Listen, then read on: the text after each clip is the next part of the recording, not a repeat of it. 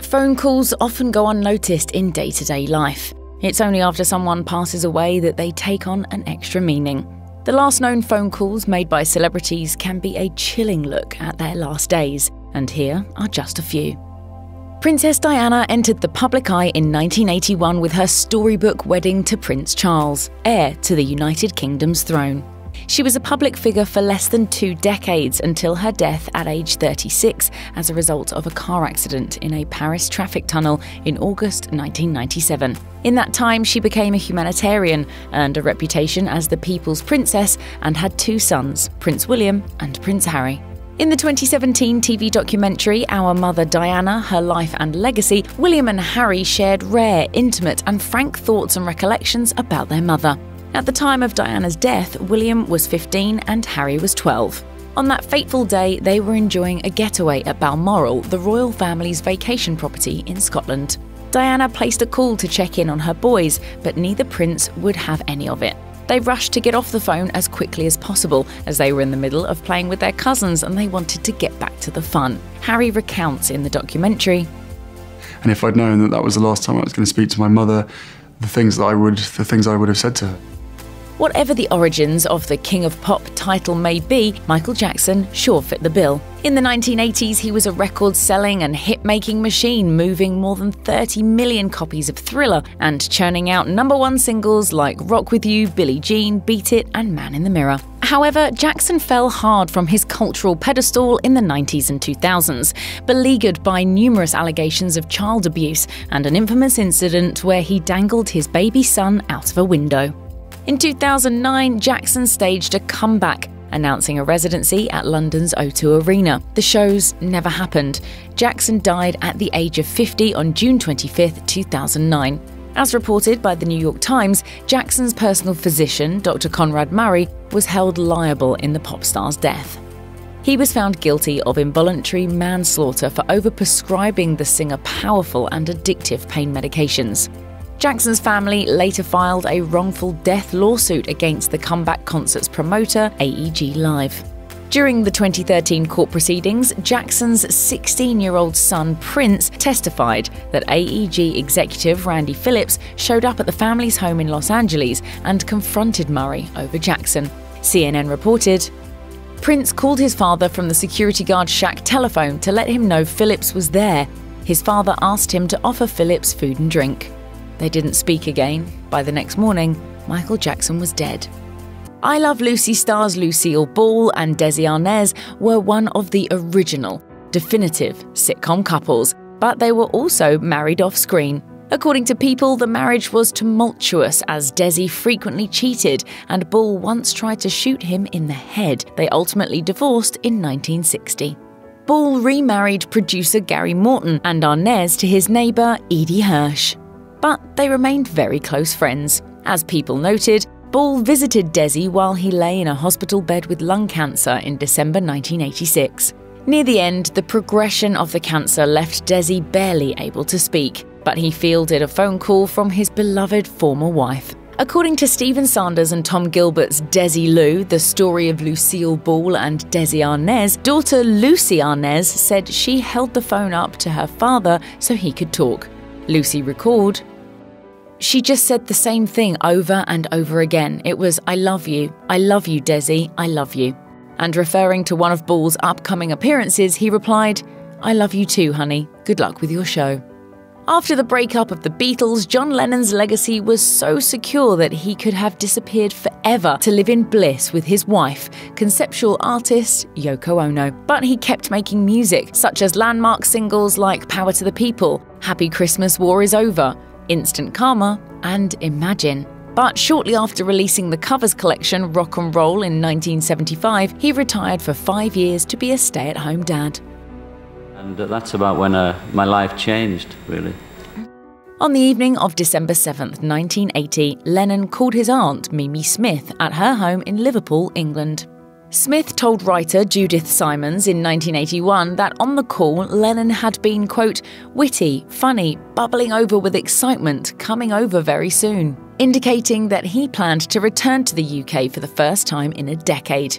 The next day, Lennon was shot and killed outside his New York apartment building by Mark David Chapman. Lennon was 40. Hollywood's biggest sex symbol and blonde bombshell of the 1950s and early 1960s, Marilyn Monroe died a lonely and tragic death in August 1962. The Hollywood megastar was found dead in the bedroom of her Los Angeles home. Police ruled that Monroe's death was a probable suicide. Authorities also noted that Monroe was discovered with a telephone receiver in her hand, indicating that she'd made at least one call in her final hours. Police reports indicated Monroe's final call was to actor Peter Lawford, who was married to Patricia Kennedy, sister of President John F. Kennedy. There have been many theories surrounding Monroe's death, some of which were explored by the Killing of Marilyn Monroe podcast. As the series notes, Monroe's rumoured connections to both John F. Kennedy and Robert F. Kennedy didn't seem to end well. The brothers were afraid the alleged affairs would ruin their reputations. Some accounts suggest this made her call Lawford.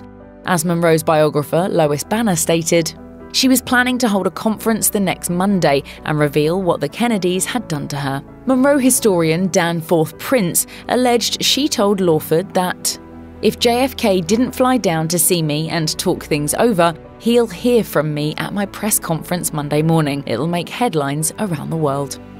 Elvis Presley helped popularize rock and roll in the 1950s with his swinging hips and undeniable swagger on songs like Don't Be Cruel and Hound Dog. He had retreated into a casual life by the 1970s, spending most of his time hanging out at his Memphis estate, Graceland. There, he surrounded himself with loyal employees and friends, as his one-year marriage to Priscilla Presley had ended in divorce in 1973. Elvis then proposed to girlfriend Ginger Alden in January 1977. In the early morning hours of August 16, 1977, she was in a Graceland bedroom with Elvis's only child, daughter Lisa Marie Presley. Elvis had been up all night having attended a late-night dental appointment and then consuming a slew of prescription drugs, and unable to sleep, he headed to the bathroom with a book. That's where Elvis spent his final moments. After he was found unresponsive, he was rushed to a hospital where he was pronounced dead. According to author and Elvis compatriot Chris Hitchens, one of the rock star's last phone calls placed on the day before he died was to ex-wife Priscilla. Hitchens stated, during that call they'd argued over travel arrangements for Lisa Marie. It had been a tense conversation, but at least they were on speaking terms. Only a few NBA players can stake a claim to the title of greatest of all time. Among them are 5-time champion and 18-time All-Star Kobe Bryant and 4-time champ and 16-time All-Star LeBron James. In January 2020, shortly after joining Bryant's old team, the Los Angeles Lakers, James passed Bryant for third on the NBA's all-time scoring list. It was a watershed moment, both professionally and personally. After he topped Bryant by scoring his 33,644th point, James said, I'm just happy to be in any conversation with Kobe Bryant, one of the all-time greats to ever play. Bryant congratulated James on Twitter, saying, continuing to move the game forward, King James. Much respect, my brother. After the game, Bryant reached out with praise once more. According to The Athletic, the two legends spoke over the phone, with many of James's Lakers teammates listening in. Tragically, the next morning, Kobe, his daughter Gianna, and 7 other people died in a helicopter crash en route to a youth basketball game. In the 2010s, DJs were the new rock stars, lording over massive gatherings of dancers with their laptops full of irresistible beats. Few were as popular and famous as Avicii. The Swedish electronic dance musician, real name Tim Bergling, scored some anthemic radio hits like Levels and Wake Me Up. Offstage, Avicii suffered. He was diagnosed with pancreatitis at age 21, which he attributed to heavy alcohol consumption. While on vacation in Oman in April 2018, Avicii took his own life at the age of 28. In the hours before his death, Avicii reached out to his relatives via long-distance phone call. A source close to the Berglings stated, the family realised that it was really bad and that one had to act. One of Avicii's relatives immediately boarded a plane to Oman, but by the time it landed, the musician was dead. After breaking up in the 90s, iconic Seattle grunge band Soundgarden reunited in the 2010s and toured throughout the decade. The band's final show with charismatic, powerfully piped singer-songwriter Chris Cornell came on May 17th, 2017. Sadly, none of the fans in attendance knew that this would be the singer's last night on Earth. The frontman went to his hotel room immediately after the show.